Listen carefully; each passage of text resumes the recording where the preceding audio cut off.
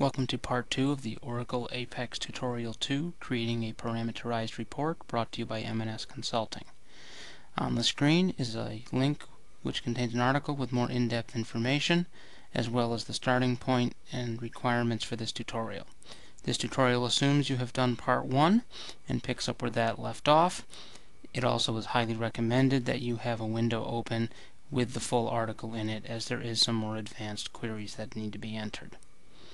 Just going to pick up right where we left off. We just finished creating our P1 text item, and now what we need to do is we need to actually create our list of values. So under Shared Components, we're going to say Create List of Values. It's going to be from scratch. I'm going to click Next.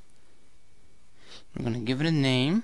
In this case, it's going to be Department, and it's going to be dynamic. You gotta click Next. Then we have to give it the query of where it's going to pull this LOV from.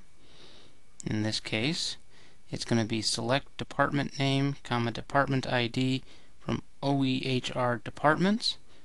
And then we say create list of values, and it creates that LOV. And now we have a second LOV we need to make. Just going to click it again. It's going to be from scratch again. And this time the name is going to be Managers. Again, it's dynamic. Next. And then we can drop the SQL query in.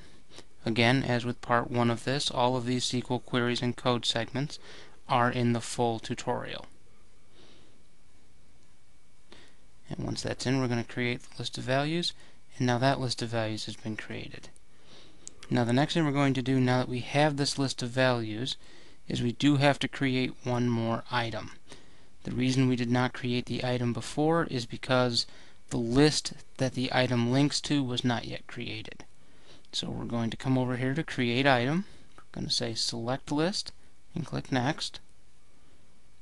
And it's going to be a normal select list.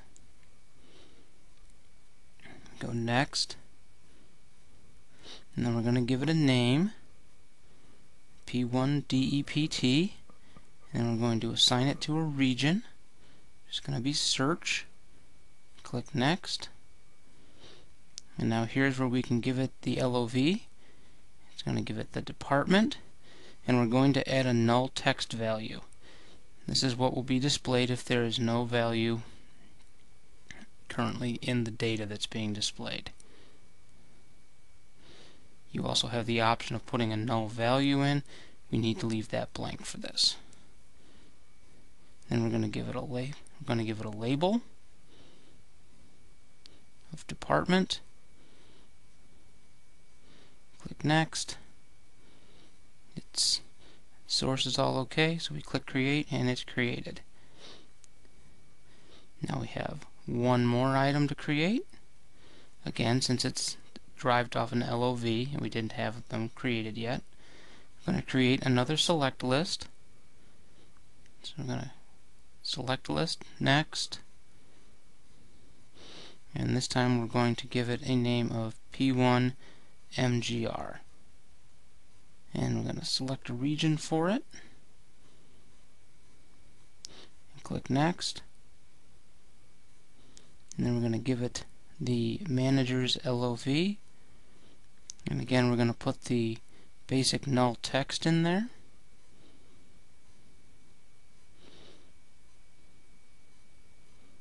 And we're going to click Next.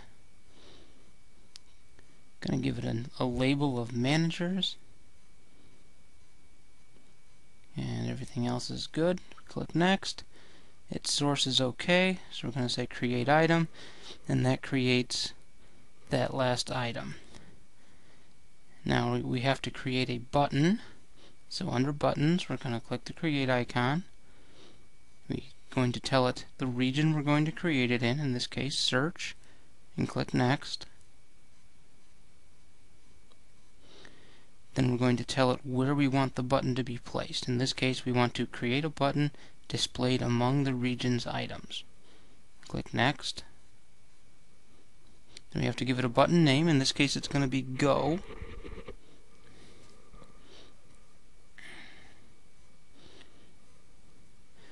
And the button's created.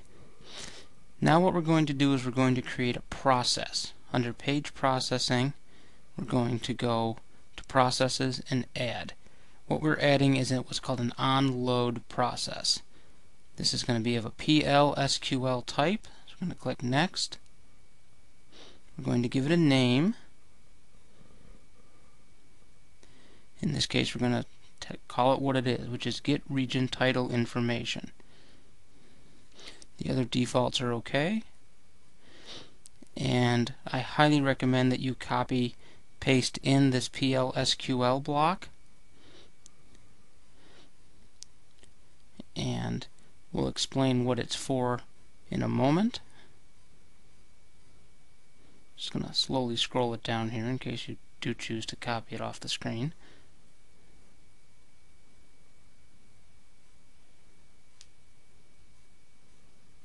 And say Create Process. And the process is created. Now that we've done all that, we're ready to actually test it. So up on the top, we're going to click our Run button. And it's going to ask us to log in.